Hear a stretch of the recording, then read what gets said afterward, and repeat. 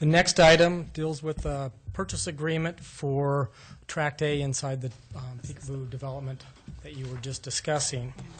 The city's reason to purchase this is part of the Well 10 and the 5 new booster stations judicial confirmation of 2014 envisioned the city developing a booster station in that area. This development kind of provided a great spot to put in a new pumping or booster station, and one of the lots near Orchard Avenue seemed like it would work well. So the city negotiated a price for a lot in that area with the developers. The lot is not a full-size lot because the city didn't need a full-size lot. If it would have been a full-size lot, the lot could probably sell for more than what the city's going to pay. I think the fair market value of the lot as not being developable was $24,000, but the city negotiated with the developers to get to a more accurate fair price for the property in that area, because if they would just enlarge that lot that we want to buy, they'd be able to sell it for substantially more. And so the amount of $64,000 is what the city agreed and negotiated with the developers, and think that that's a fair price for that particular lot. There was a question concerning the square foot value at the committee meeting, and I think Walter brought that up. Mm-hmm. And the information that I got is that there's going to be a couple different size lots in this development. The larger lots, usually over 22,000 square feet, are going to go around $95,000. That would come down to $4.18.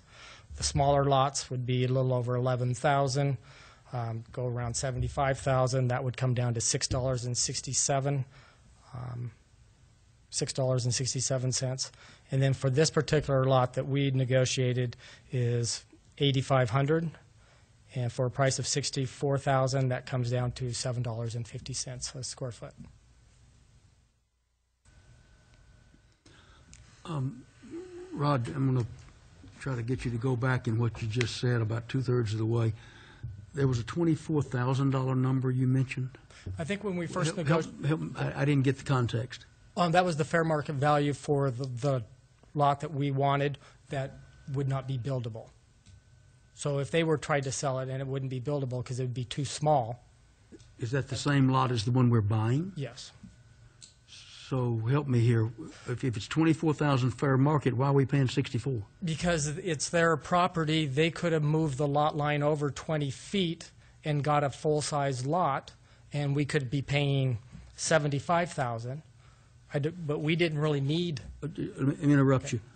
Are they not backed up against a piece of property that's owned by someone else and not part of their development? Mm-hmm. I think that property does border that, yes. The south boundary of this parcel does abut a neighboring property. So how would they have enlarged the lot under discussion? Move it east. They can't go to the west, that's Orchard Avenue. They can't go south, that's somebody else's land. They could have only gone east. Mm-hmm. And that creates a very peculiar shaped lot that I'm not sure would be worth $24,000. Yeah, it could be done. That was one of the things we looked at in assessing the value of the property.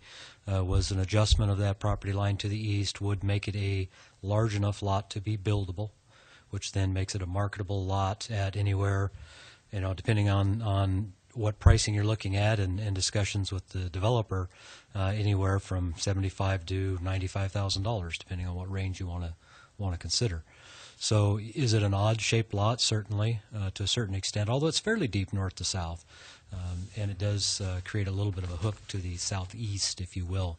But certainly it is. But there was potential for the developer, but for the city's project, to make a buildable lot there that potentially has a higher market value than as appraised. Sure. I want to buy the lot. I want to put a booster station on it. I'm on board with that. The market value of $24,000 is a surprise to me. I don't think we've heard that before. I mean, if you extend and I'm looking at, I've got the advantage, I guess, of the, you've got it in your minds, I've got it in front of me in a picture. If you extend the east property line of this to the east, you're going to create a reverse L-shaped lot that with setbacks, I'm not sure how you put a house on it, much less consider it a $75,000 lot. I understand the theoretical, if it's too small, you make it bigger, therefore it's a more buildable, sellable lot. But the configuration of this one, I don't think meets that criteria. Mike, could you comment on setbacks and Mike, can you put that lot up on the screen, please?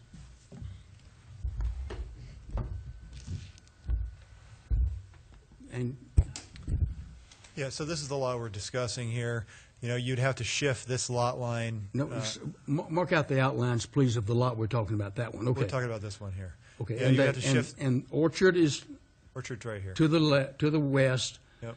another owner is to the south, therefore those two lines cannot move. Yeah, this is the Anderson property. Let me, if I may, the street is to the north, and if you move the street further north, you're going to do away with that piece of sellable lot north of that, so you can't move the street. That means you can only go east in the way I'm looking at it. Therefore, Yeah, you would just need to pivot this point right here, so it would shift this line that runs north-south. It'd be at this northeastern angle. So if you shifted this line, you could pick up enough square footage. We had taken a look at it in order to make a developable lot, which is 9,600 square feet.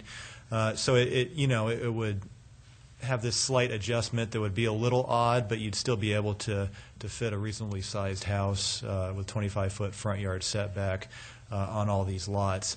You would probably have to orient the house facing Orchard Avenue if you were to develop Tract A as a lot, but it could be done, certainly. if I may,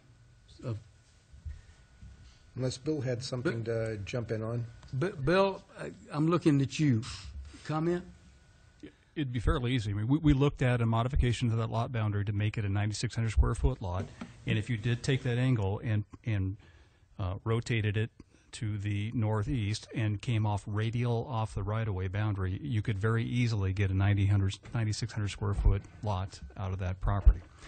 The adjacent lot would be very much like any other lot that has a curved linear frontage, either on a cul-de-sac or on a curve of a road, where they all tend to have a bit of a pie shape where they have a narrower frontage and then they flare out as they get back to the building footprint. And it's a very large lot adjacent to the east that certainly could accommodate a home even with that small minor adjustment to the frontage. And so there's no reason why that could not be modified to be a buildable lot. And even if you were to orient the home to Landing Lane, you would have to go with a fairly shallow depth of a footprint, but you have quite a good east-west length. So you're probably in that 28 to 32 feet of building depth that you could accommodate with the front and rear yard setbacks on that lot. But it certainly is buildable.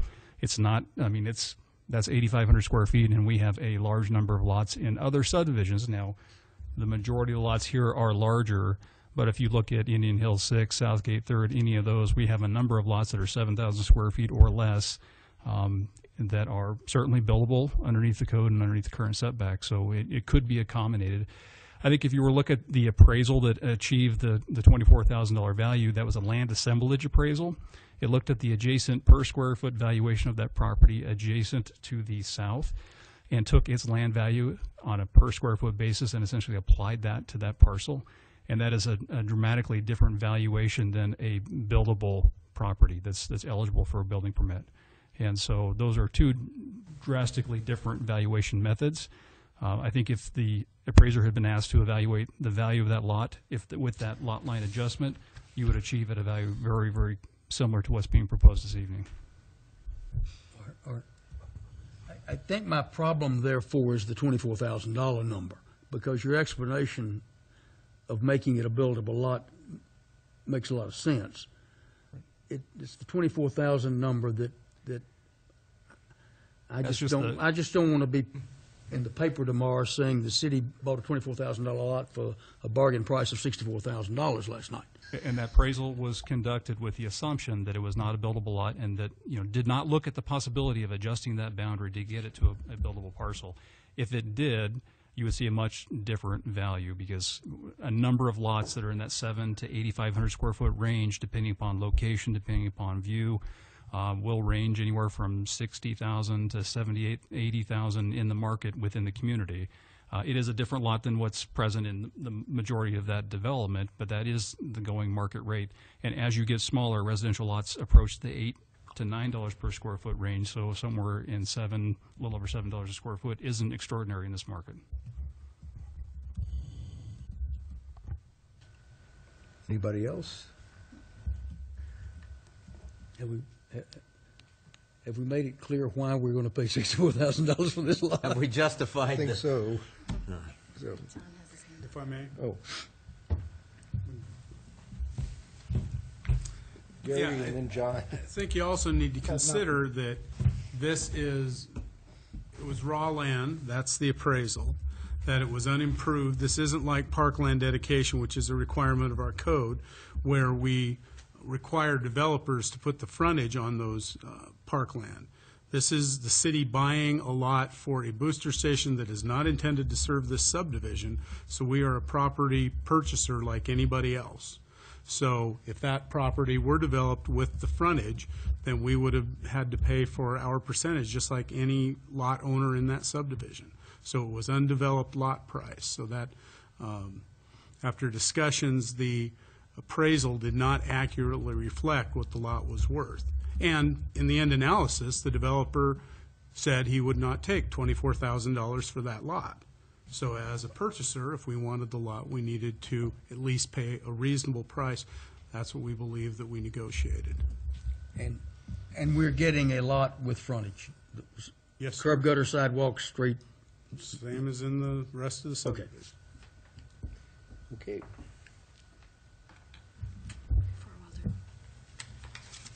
I'm going to make my first motion. Excellent. I would like to move to approve the purchase of Tract A in Picabu Estates subdivision for the purpose of building a booster station. I'll second that. You got beat. Catherine was go ahead. quick on the gun. Okay. Walter, starting with you. Aye. Aye. Aye. And that one carries too.